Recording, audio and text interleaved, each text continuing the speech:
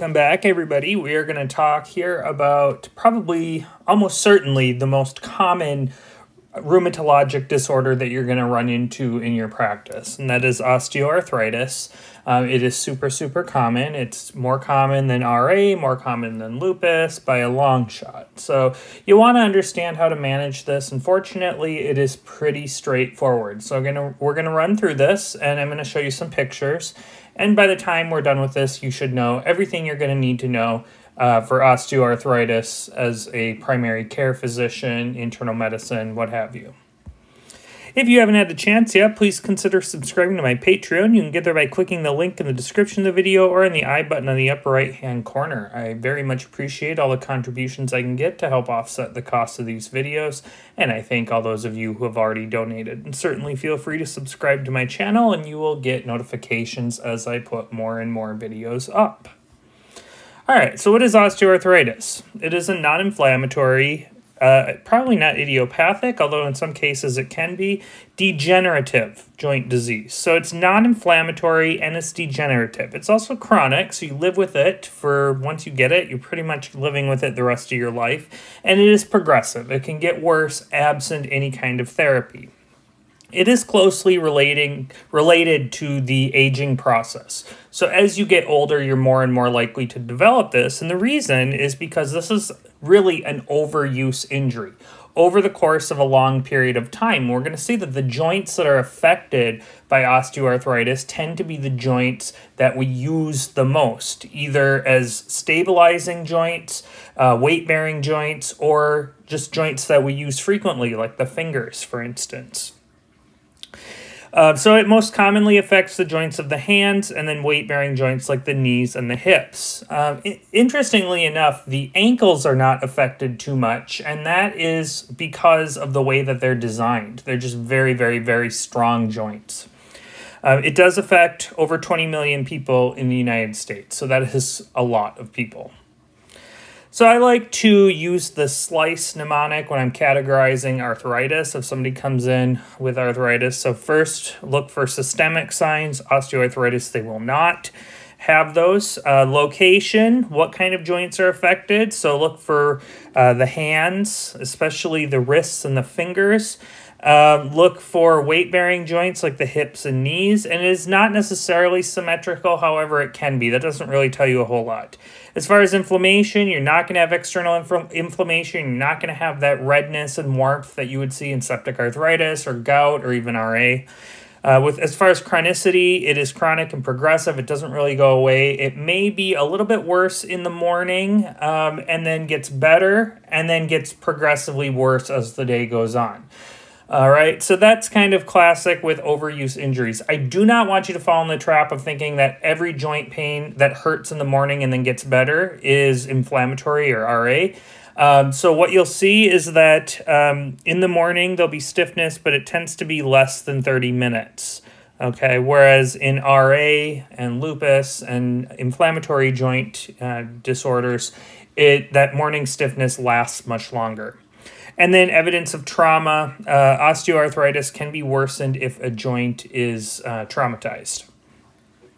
So look for joint pain as the presenting complaint. Patients tend to be older. They tend to be overweight, puts more stress on the joints. They may have repetitive joint work. So think maybe somebody who is a long-term runner, does long-distance running. They've done it for 30 years. Yes, you can get osteoarthritis of the knee. Think of maybe a secretary who is spending a lot of time typing, okay, using those hand joints. And then an absence of constitutional features. That's going to be really important to distinguish this from things like RA, although the age is going to tell you a lot as well.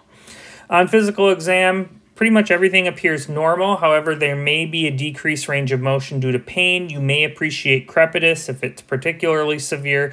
And then there's these nodes that you can see as well. Best initial diagnostic step is going to be an X-ray of the affected joints. And of course, we're generally talking about hips and knees. The typical finding that you'll see is a reduction in joint space, and I'll show you a picture of that. Any labs that you get should be normal. So our workup, we're going to get an X-ray of the affected joint.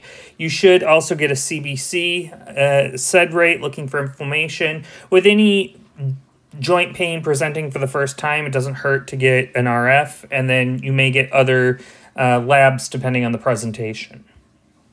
This is a normal knee x-ray. So what I want you to look at here is this nice confluent, almost parallel joint space that you see here in the knee.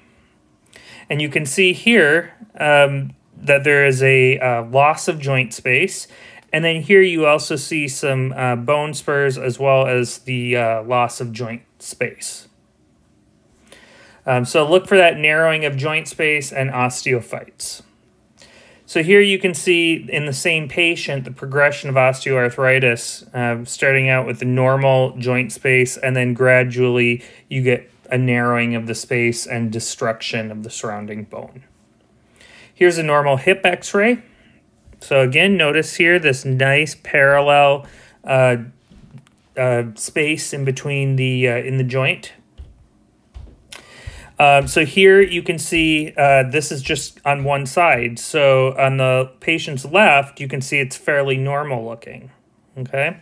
But here on the right, you can see destruction of the surrounding bone, loss of joint space, inflammation. And remember, this is not an inflammatory arthritis, but you can get some mild inflammation. Okay, so it is not inflammatory in etiology, but you can have some inflammation in the synovial fluid and the surrounding tissue. So here again, you see this is more mild, but a loss of joint space.